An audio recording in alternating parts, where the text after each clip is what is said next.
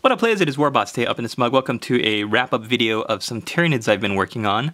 These are for a High Fleet Behemoth commission that my client requested I do a Zoanthrope, which you see in front of you, 3 Tyranid Warriors, a Carnifex, and a Broodlord. So we're going to take a look at the models, and I'm going to walk you through my color scheme. And yeah, I hope you guys like it. So this is an old metal model, beautiful sculpt. I really love how just big and beefy. It feels like an art piece rather than a model for a miniatures war game. And look at the sculpting and the detail there on his giant head. So the skin is done with Mephiston Red. The plates are done with Incubi Darkness. The little pokey claws there. The talons are done with Abaddon Black. Just 3 colors, base coat the entire model. I'm not even touching the brain yet, just doing base coats. Then to shade, I used Rhinox Hide with Lamian Medium, thinning it down. So you'll get a nice, very rich, dark brown that is not too thick in the pigment, so it'll dry really nicely in the shades. You can see it between the ribs and in the shadows of the folds of the head, and in between each of these armor plates. Just a beautiful shade. My favorite shade, not Agrax Earth shade. Just take some Rhinox Hide, go through the effort of putting it in a little plastic clamshell like one you get for any single model purchase. Just cut out the clamshell, and instead of doing a wet palette with it, you might be able to use that to make some of your washes. And that's basically just Lamian Medium in any color you want. Experiment, find some things that you like, whatever works for you. For me, painting off of red, that dark brown Rhinox Hide was perfect. Then you bring back your colors with the Mephiston Red for the skin, the Incubi Darkness for the carapace, and I used Mechanicum Scale Gray to start highlighting the black talons. I also painted in the teeth at this point with Rakarth Flesh. Then the second highlight for the red was Evil Sun Scarlet, and then the third highlight, you could see it on some of the yellow. If you see any yellow on the red skin, that's basically Ungor Flesh right there on the ribs. Really thinly painted onto the most prominent areas. Beautiful highlight color.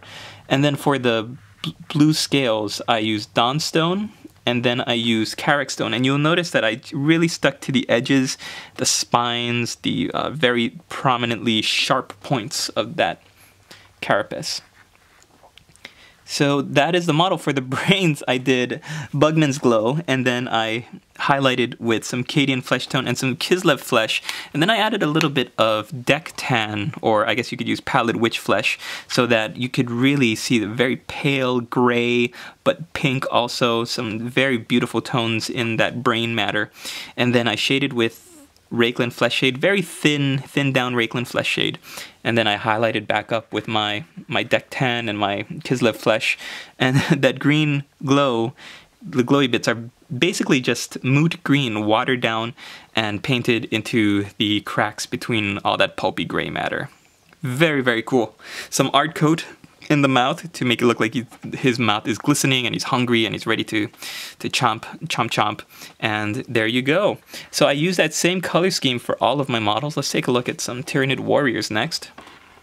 You might remember I had unboxed these bad boys a while ago. They're all painted up using the color scheme that I had just gone over with you. The Flesh Whip is basically just Bugman's Glow highlighted with Cadian Flesh Tone, shaded with a little bit of Rakelin Flesh Shade and brought back up. There's so many different skin recipes you can use, and that's just one that I found works pretty well and is very easy to replicate, and so it lets you really play with the color tones and kind of do whatever you want to bring out the effect that you want. I wanted kind of a pale skin color, pink skin color, but also just a very nice pale Caucasian for the Flesh Whip, so you can see it really bounces off of the red. When your eyes immediately go to the red skin, the blue armor plates, and then that Flesh Whip is very striking, I think, so that when this person, when my client is playing with these models, his opponent can clearly see what they're armed with.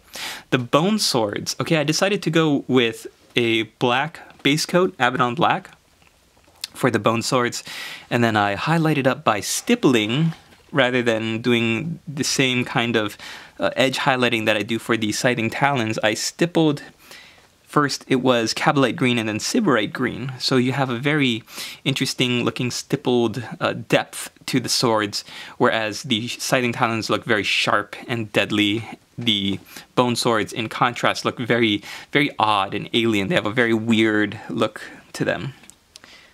So that is our 3 Tyranid Warriors.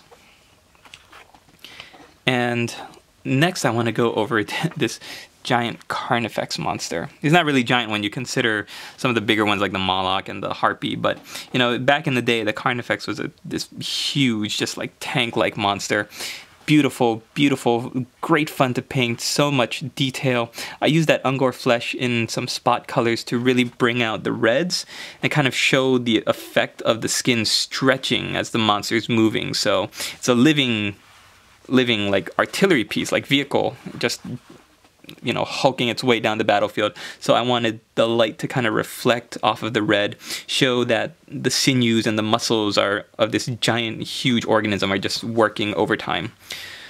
What else to talk about? The cannon here, you're using the same kind of flesh recipe for the what would you call it? The tube. The tongues for all of my Tyranids are done with a base coat of Screamer Pink, shaded with, I think it's Caribou Crimson, brought back up with Screamer Pink, and then highlighted by adding little bits of Emperor's Children. So it's very, very pink highlight, but mostly you see just the darker colors of that rich purple. And I use skin tones for the ribbing inside the cannon there, as well as the tube underneath. A lot of fun to paint this monster. I love painting giant Tyranid monsters. I think they're really, really great. I have an Exocrine that I'm going to be working on, so stay tuned for that. That is going to be just out of this world. Okay, the last model I want to show you is our Broodlord here. And this, again, is from the Deathstorm kit. Beautiful model.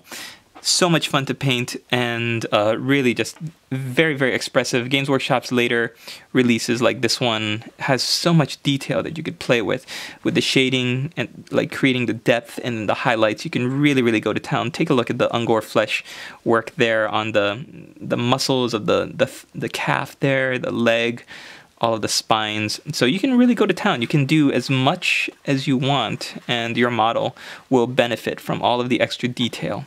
You don't have to do any of it. If I basically stopped at highlighting back up with Mephiston Red, even going up just a touch with Evil Sun Scarlet, then the model would look good anyways. But I think when you put in that extra effort, it really, really shows, and your models are all the better for it. All right, that's it. We're running up on 8 minutes. Thank you guys so much for watching. I hope you enjoyed this little look at my Tyranid commission. I'm going to be doing a wrap-up video of some other things. Oh yeah, my AE World War II Soviets. Those are just so much fun. And just plenty more projects coming down the line. I've kind of got a tentative studio set up with a new board on which to paint. I really don't want to paint against this. This is like a photo booth, or like a light booth. And so it was more... I guess it made more sense to just film my showcase videos on them, but I really want to get back to tutorials. It's what people kind of associate with my channel, and it's what I've been promising my patrons on Patreon, my viewers on YouTube. Everybody that I know has been asking me, you know, when are you going to be doing more tutorials? I've got all these models that I'm working on commissions for that I haven't been able to really do a full-fledged tutorial for. I really want to get back in the swing of it. Do more video reviews, unboxings, all of that good stuff. So yeah, stay tuned for all of that. I really, really hope I can have you guys join me on 2016. It's going to be a great year. This is a great project to start the year off with, and I want to thank you for watching. Leave a comment down below. Hit the like button. Don't forget to subscribe. Head over to my Patreon if you want to see what else I've got going on. I've got that Bohemian Heresy song that the Lady Boss and I are finishing up recording. I've got, what am I doing over there? Oh, I'm doing movie reviews too, so that's a thing if you want to see what movies I've got playing in the background when I'm working on my hobby. Last night it was this movie called Last Nights with Clive Owen and Morgan Freeman, so if you want to hear my thoughts on that, you can head over there. Basically any movie, it's anything that I draw inspiration from, so there's going to be like Game of Thrones reviews coming out when the series kicks back up in April. I've been rewatching Star Wars, Lord of the Rings, a bunch of stuff. So I'll be posting up. It could be a written review like this last one was. It could be an MP3 that you download to your computer or your phone and just listen to, or it could be a link to a YouTube video that is going to be just really more for anyone who's on Patreon. So follow me there, follow me here, follow me everywhere. I am going to have a great year, and I hope you do as well. And I hope we can just really grow our hobby and community here in 2016. Yes, you. I'm talking to you.